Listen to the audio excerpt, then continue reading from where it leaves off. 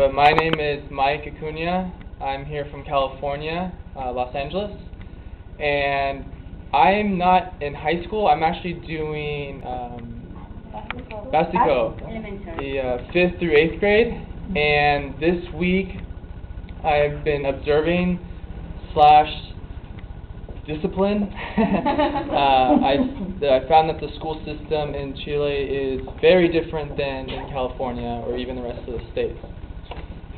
The main difference I see is that in the Bosque level, the students have their own rooms and the teachers have to go from room to room and room. Just from being there this week, I've seen that this is a huge problem due to the fact that it seems to feel that the kids own the classrooms and the teachers come in into their space that they have delegated to themselves. And that's a problem because there's no discipline in the class. I've seen kids taking a test where they're talking, where they're cheating, where they're just they don't care about the test and their score. It means nothing to them. And talking with all the rest of the teachers during snack time and lunch, they said, a big problem is with the parents and the fact that there's no motivation from the parents for them to do well in school, to learn English. A lot of the kids know that they're going to go and work for their parents or for money and not go to high school, for example. And I believe the number they gave me is that 50% of the kids in my school go on to the next high school, which is obviously a huge problem. And so, that's the biggest thing. It's just that the kids have their own class and the teachers have to move from class to class. But it's been definitely very stressful, especially with the 8th grade students.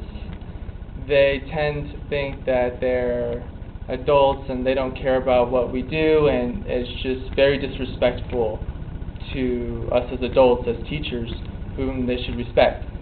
So I'm hoping with my class to build some disciplinary walls, I guess you could say, for the students. For example, I've already had to throw a student out of class. I've already thrown away food from students. I've already put students facing the wall. I've had students stand up for long periods of time. You name it, I've done it so far within 3 days. And I am here to show them that they are here to respect me. I don't put up with that. Those are my rules, and they have to abide by them. So that's what I've been doing this week so far. It's definitely going to be challenging, but I'm up for the challenge, and I look forward to the rest of the year, and hopefully motivating kids to learn English. That's what we're here for. So, just end with it. Your country is very beautiful, and hopefully you guys will be able to visit the States if you have not already. So, thank you. What school are you at? Bosque? Escuela El Bosque. You're a full-time volunteer? Yes. All of you are full-time volunteers? Yes. Well, good luck. Yeah. I need it.